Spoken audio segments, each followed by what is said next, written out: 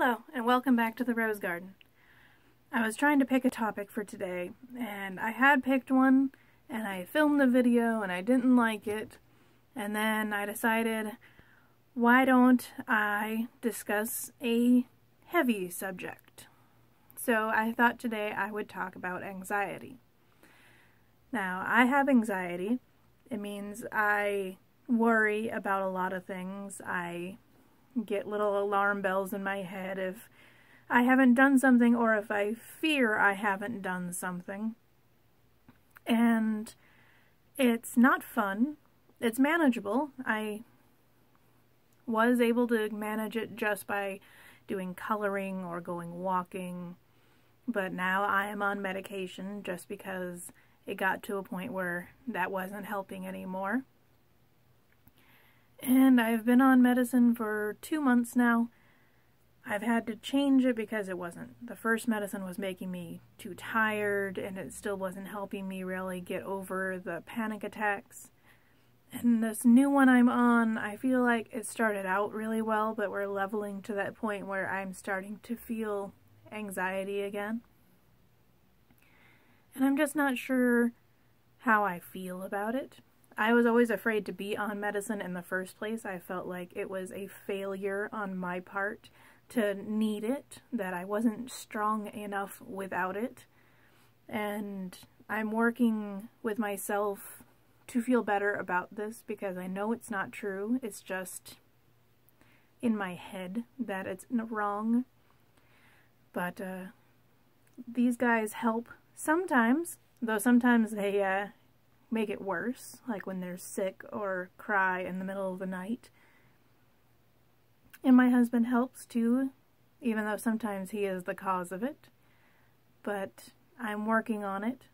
And I don't want people to be like, oh, it's just a big deal, get over it, because it's not just something you can get over. You need to work on it. And I know a lot of people have anxiety. It's more and more common, it seems.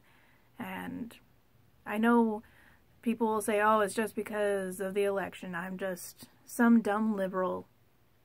But I have had these feelings all the way back to when I was a preteen.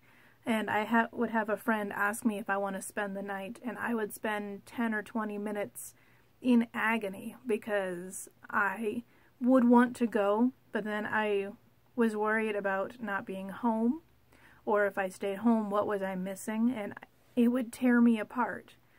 And homework would be something that always ate away at me, and I think that's why it was easier in college to skip classes, because then I didn't have to think about the work. And my anxiety got worse when I moved in with my now husband. His mother had Parkinson's, and his father would have to be away one night a week, and we would have to take care of her. And I generally did not sleep those nights because she would get up and move around, so I would just stay awake in case something happened. And the constant hearing her in the house bumping into things, it got to me. So even after she moved to a nursing home, I would still hear her in the house, or I would still find myself unable to sleep. And then I started walking to make it go away. And Pokemon Go helped with that for a while. But this past winter, we had blizzards here in North Dakota where I couldn't leave my house for days. And I don't like being stuck. I had cabin fever so bad. And then, in the middle of all these blizzards, my mother-in-law passed away. She had been admitted to the hospital for pneumonia on a Monday. And we were all worried because she had already been sick. And 2 days later, on Wednesday, on December 7th, she passed away. And it was so hard, because she and I did not have a great relationship. We tried to get along, but with her Parkinson's came dementia, and that part of her, the part that no longer knew who I was, we did not get along. So I was in this awkward place of wanting to grieve for her being gone, but at the same time having all these negative memories of her yelling at me and saying such mean things that I know was not her. And I couldn't deal with it anymore. I was always on edge. I was near crying for weeks. And so finally I made the appointment. I went to the doctor and I was put on Buspar, the generic of Buspirone, I think. And it just made me so tired. I could not. It was so hard to stay awake. It was so hard to function. So I got off of that kind of. I'm now on the generic for Lexapro. I take that one in the morning and the Buspar at night to help me sleep. And I'm doing better. I am way better than I was. But I can start feeling anxious, anxiety coming up. Be like, oh, did I finish my work? Oh, did I remember to do this? Did I remember to do that? I like to write lists and organize. Did I finish that list? Did I put everything where it's supposed to go? And I seem to always put others before me, so it's really easy to forget the self-care.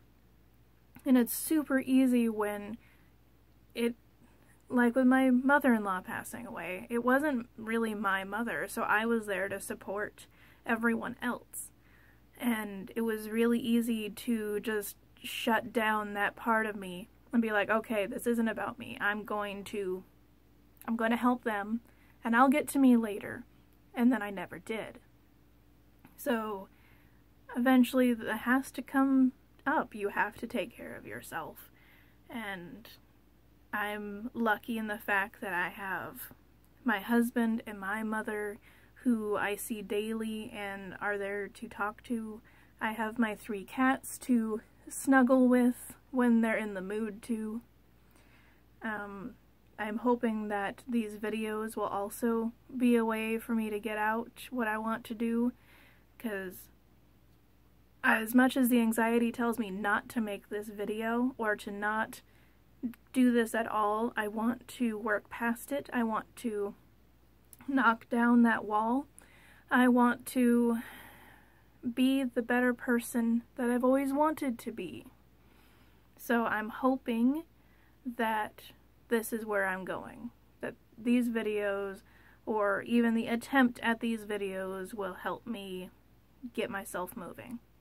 And I hope that others out there who are struggling with this also find the support and the outlet they need to release any of this tension.